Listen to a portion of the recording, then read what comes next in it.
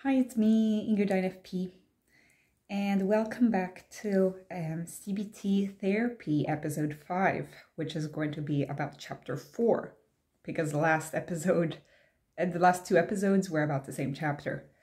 And in this chapter, we will be talking about how to challenge our thoughts through our behaviors.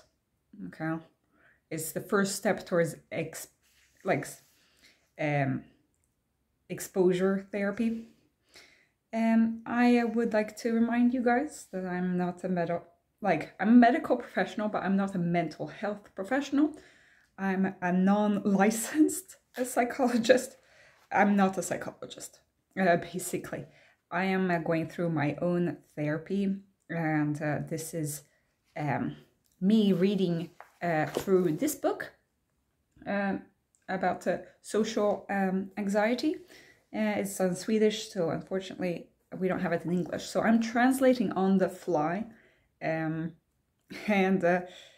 sometimes I don't have the exact words, but let's get into it. So last time we were talking about how to challenge our thoughts, okay? And the first part of this is that you have to keep doing the same things that you've done in the chapters beforehand, which is basically registering your automatic negative thoughts and doing that throughout your week. So you have to keep doing that. And a way to find out what is an automatic negative thought is to see, are these thoughts helpful? Okay, are they maladaptive, or are they unhelpful? How do I feel when I think in this way? Often not so good. Okay, so that's what we mean by negative. And so something that can show up in these thoughts is, so this is how we can challenge our thoughts. A little bit of extra repetition, but it's more depth than the last chapter. And so this is about we should. How do we change that into like a better thought, like a more positive thought, more helpful thought? Instead of saying like I must learn to be more relaxed around others, it's better to say I would like to be more spontaneous in social situations. Or I should go on a diet. Instead of saying, well, you could say instead something like this, like there would be a lot of benefits of me going, losing some weight, like health benefits, that kind of thing. Another way, the best way, for me at least, is I choose to, instead of saying I have to. So I choose to do the homework that is in this book because it will help me in the long run, rather than saying I must do the homework in this book.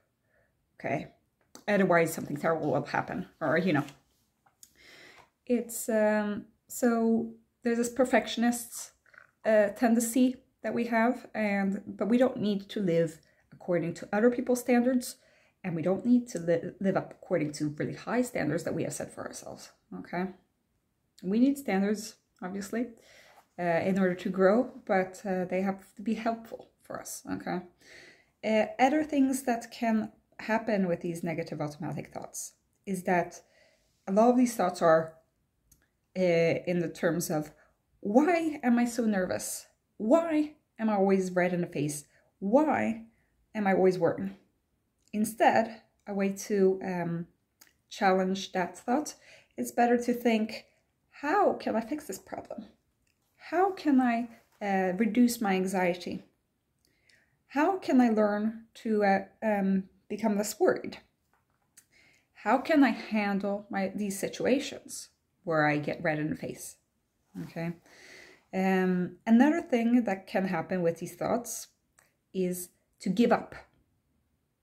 Why should I even look for this job. I won't get this job if I go to a job interview. I never get what I want, so why try? I will never manage these social situations where I have to present things in public. It will always be a fight. Instead of thinking like, okay, why am I thinking these thoughts? Does this actually help me to achieve the goals? Not really. Maybe I could try again. Okay. Another thing that happens with these thoughts that it says in this book is, do I have something to gain from this thought? Or am I just losing from thinking these thoughts? Okay. Of course, these thoughts will pop up, but we have to we're not like repressing these thoughts, but we're like replacing them with something new. So here there's like an example of somebody who has to give in a paper for his job before midnight, okay? And he's working on his computer, and he's working, writing, and it's 10 o'clock in the evening, and he's like halfway through. And he thinks, help me. There are only a few more hours left. I will never manage to do this, and I will have to sit here all night and be super stressed out, and this work won't turn out good. Okay, maybe that will happen, but are those thoughts helpful? Instead, it just gives him more anxiety, and he can't think, and then he can't work as well. So it's better to think like, this will take some time, so I will do my best to take one thing at a time, and then afterwards I will reward myself. That's a more positive way of seeing it. Another way that these negative thoughts can be bad for us is if we think of just the negative, okay, of only our weaknesses. And we criticize ourselves for like, I'm weak in this certain point, but actually we might be really strong in other points, and like we're just focusing on too much on something that we're bad at. Okay. Okay, maybe we might not be the most social people when we talk in front of a group, or marketing ourselves, that kind of thing.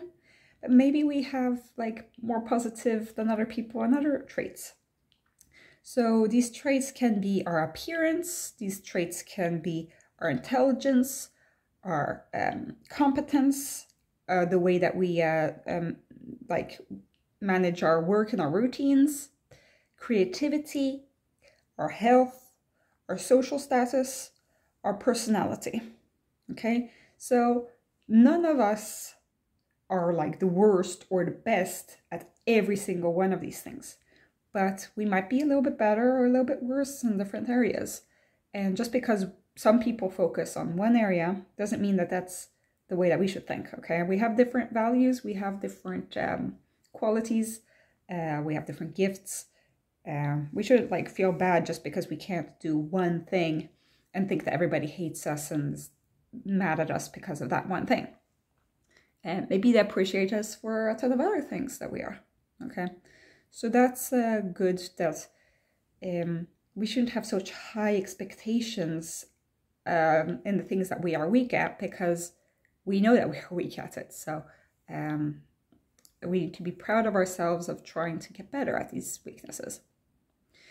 Another thing is the conclusion from our thoughts, because sometimes some thoughts are not actually negative, but they can be turned negative in the brain that doesn't that is ill, like the people like me with social anxiety. Okay, so maybe the thought in itself is a neutral statement, but we interpret it negatively. So here they give an example. This is a person who says, I really have no friends. I have no friends. Okay, that in itself isn't actually positive or negative in itself, but the conclusion that this person takes from that is, my life is useless and I'm a complete failure. So that makes another negative automatic thought that needs to be challenged, okay? When you think about it, well, maybe that wasn't such a realistic thought. Life isn't useless just because you have no friends, okay? Or you could say, like, I'm a total failure. Well, it's not always a failure to not have any friends, okay? So these are the different ways to challenge negative thoughts into positive ones, okay? Into making an alternative thought, okay? We talked about thought traps and how to challenge these, like, thought traps, but this is a way to turn a negative into a positive, okay? And the way to like manage to believe in these negative, in these alternative thoughts is to do a behavioral experiment to realize that these negative automatic thoughts are not realistic, okay? Because we can think our way through things, but we need to actually put things into practice in order to experience it, okay? So one automatic thought that they say here is, I will like completely embarrass myself during this work interview tomorrow. There's no idea to like actually even going there. And the experiment is to go to the interview and see what happens. That's a pretty simple experiment, but other ones are a little bit more crazy, okay? So bear with me, I'm going to be kind of laughing at these, but this is actually a book is pretty serious. So one of these is, if other people see that I'm red in the face, they will laugh at me and embarrass and like humiliate me. And so one of the things that you can do is to put a lot of blush on your face, or to run on the stairs and go out in front of people and see what happens, okay? This is kind of like you're doing the opposite of what you want to do and see what happens. It would be terrible if somebody thought that I was stupid or incompetent. That one is a really big thing for me. Here somebody puts himself in front of the store and asks the passersby where the store is. Like, is sitting in front of the store, and he asks where the store is. So basically, put yourself into an embarrassing situation to see what actually happens. Does the catastrophe actually happen? You know, this is really hard to do. So for me, I get anxiety just thinking about this, okay? Another one is, I shouldn't, I don't want to have people over for eating dinner because they will all say no. And instead, invite somebody to dinner. See what their reaction is from that person. Another thing is, I cannot stand the attention of everybody's stares. Okay, I don't want to be stared at. Instead, do something that attracts other people's attention on you. For example, coming late to a lecture, or losing your keys, or putting your shirt inside out, or making something fall that isn't fragile in the store. Okay? To me, it feels like I'm kind of inconveniencing a lot of people by doing that. So, yeah, I don't know how I feel about all of these. The most important is do not put like your health or like anybody else at risk, okay? If they say, do not tell your boss that you hate them and see what will happen, because that might not be so good. That is kind of what I want to do, but I am not doing it because we have to be safe, first of all, okay? But there are certain ways of doing things that won't kill you, okay? So it's better to take these social risks, and then you will see that there are some benefits. We cannot always be scared of being rejected, because well, maybe we will be rejected, but then we don't find all the benefits that this could give us. Okay, so then afterwards it comes with some questions that we might have about this, because obviously we have a lot of questions. I have a lot of questions. I don't like, this is a little bit of a weird way to think. Okay, so there are a lot of questions here, so I'm going to pause the video a bit. Okay, here I am again. One of them is, I think it's hard to identify negative automatic thoughts. And sometimes these don't come as thoughts, sometimes these come as images or as memories. And the way to do this is to go into the situation that usually gives us a lot of feelings and see what kind of thoughts pop up. Okay, so that's one way to do it. For example, if you feel worried, like you don't feel good when you go into the coffee room and talk to your colleagues, just sit down and breathe and think, like, what are the thoughts that come into your head the closer you get to the coffee room. Okay, what do you think could happen? What does this situation mean for you? Did I get any like images in my head? What did I think about the situation? What would the consequences would it give me? How would I react in this situation? Which symptoms, physical symptoms, would I get? That is a way to do it, to find the negative automatic thoughts. Another thing is, it's hard for me to write down these automatic thoughts and I don't remember them. A way is to always keep a sheet of paper in your backpack or in your pocket. For me, it's been kind of hard because, well, I sometimes get these thoughts like while I'm in the middle of driving or I'm like at work. So it's okay to go back afterwards and try to put yourself in the same situation again in your imagination. But it's best to do it in the moment. Another thing is, my thoughts are completely like useless or like illogical and unrealistic when I write them down. That's actually a good sign.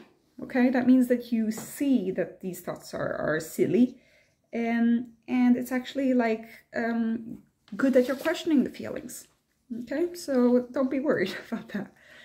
Another thing is, I don't like these charts that I have to fill in.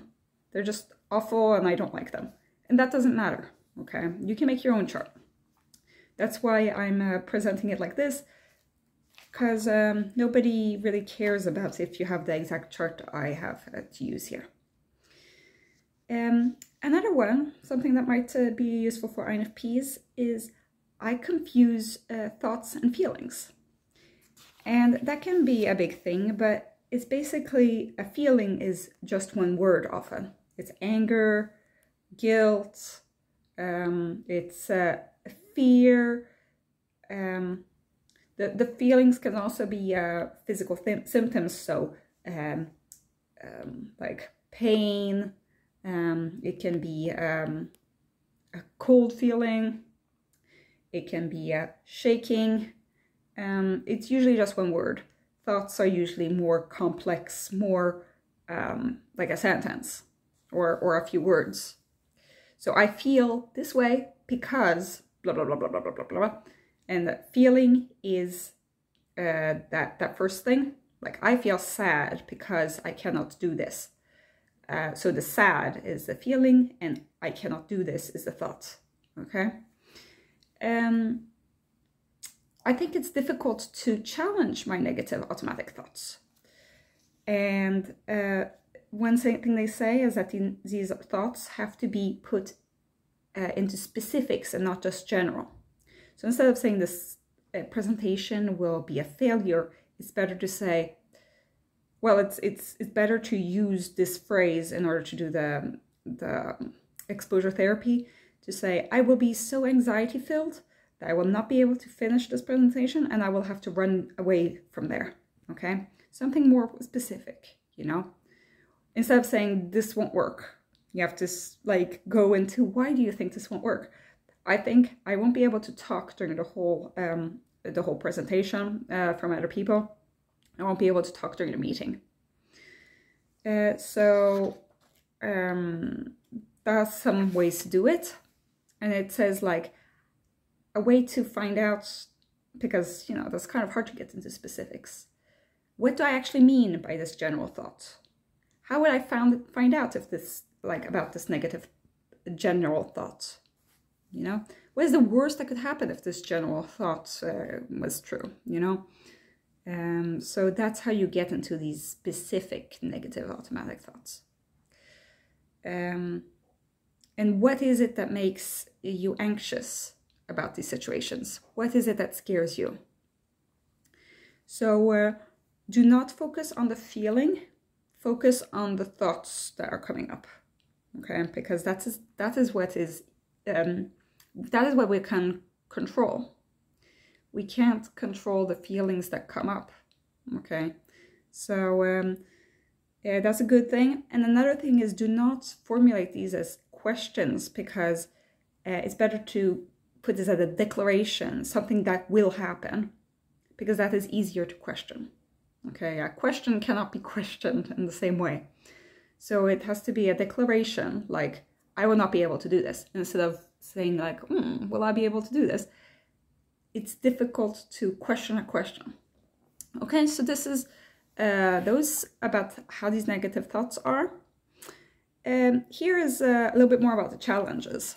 Some of my thoughts feel completely impossible to challenge or to question.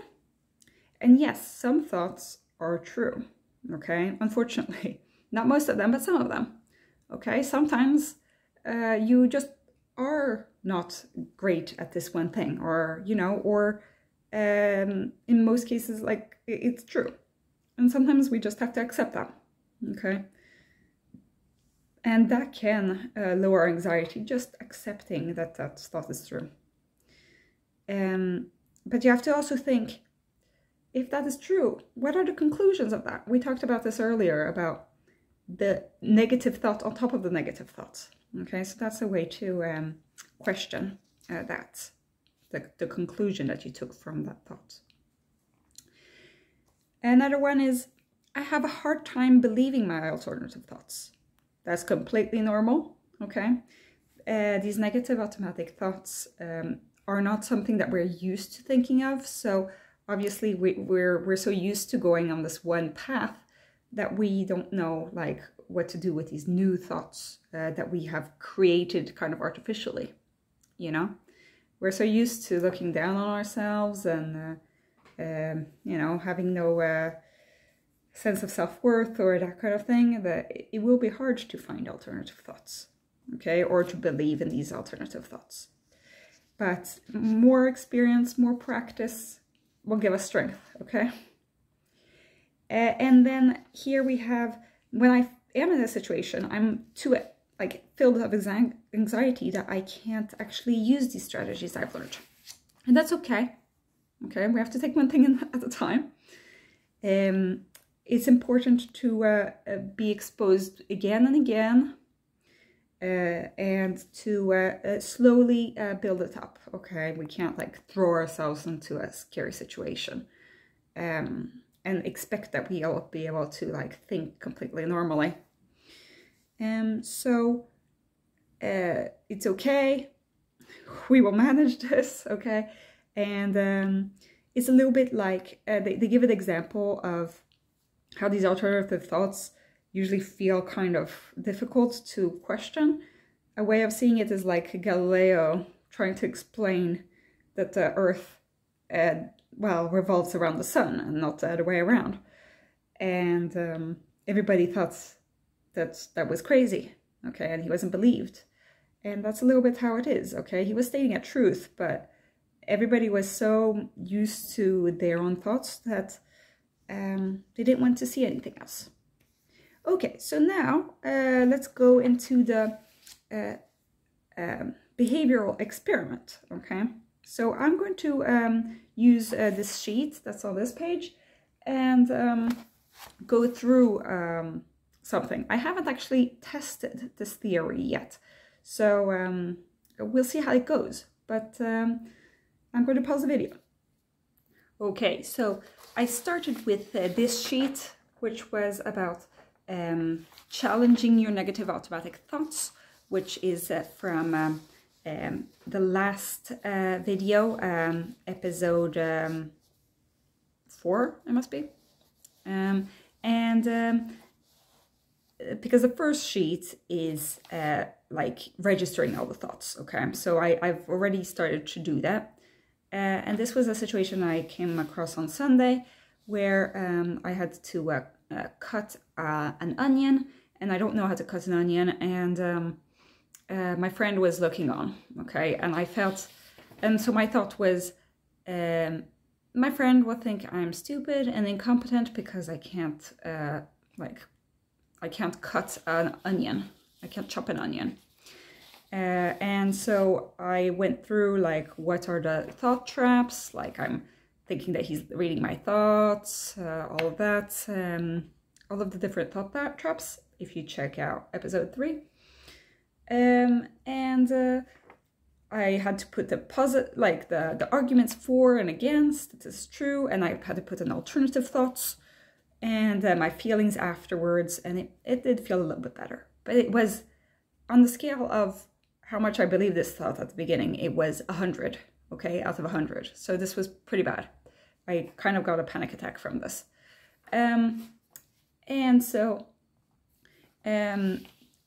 Now I'm going to do this next worksheet, which is about how I'm going to challenge this thought, okay? So I'm going to put myself in a slightly different situation. I'm going to be with an other friend, okay? So my thought is, people will find out or will think that I am stupid and incompetent if I don't cut vegetables or cook in the right way, okay? How much do I believe this thought? Well, I put a 90 on there because I think it's okay to not know how to cook food, but to not know how to cut vegetables is maybe a little bit more. Anyway, the experiment is I'm going to cook a meal with vegetables with my friend, and I need to cut the vegetables on my own with him in the room where you can see, okay? So that is my experiment. How I will test if this thought is true. Then you have to say, like, what do you think will happen? Okay, how will you notice that will happen? Try to be so exact as possible. I said that my friend will have to take over or say nice things to me to get me to stop doing what I'm doing. He might criticize me for it, or like the way that I would see if he was angry is that, well, he usually acts a certain way when he's angry, so like I kind of recognize that. And another way is also seeing like how the onion turned out, okay? If it actually turned out good or not, we'll see. And the result hasn't happened yet because I haven't done this yet. But you have to say, was this true? Was your prediction true? How did you find out that it was true or not? And what did you learn? Or did you have an alternative thought? Does a result correspond to what you thought? What can you learn from this experiment? How much do you believe your negative automatic thoughts now, from 0 to 100? So I haven't done this yet, but I have kind of done this in terms of my driving, because I did, in my last video, I talked about the situation where I had to turn and go fast on the road, and there was a bus behind me. And I went driving today, and the same sort of situation came, but there wasn't a bus behind me. There was just a car. but it just worked out well, you know. I thought that I would like stall the car, and that I would that the car driver behind me would get angry and such, but the car behind me did not, it didn't, like, they didn't honk their horn or anything, so it was all fine. So I feel much more confident in that kind of situation now that once it went badly and once it went a little bit less badly, okay? So it doesn't always have to be that I stall the car 10 times and that that I feel that people are angry behind me, because maybe they were never angry at me. Who knows? So that's it. Now I've talked for half an hour. Tell me what you guys think. I've been having a hard time, but today has been a good day. So I'm going to keep doing this, keep registering the negative automatic thoughts, keep trying to challenge them, and I hope that I can do a thought experiment, a behavioral experiment to test these thoughts during this weekend or earlier if I can. Okay. Have a great day, everybody, and we'll see you next time. Bye.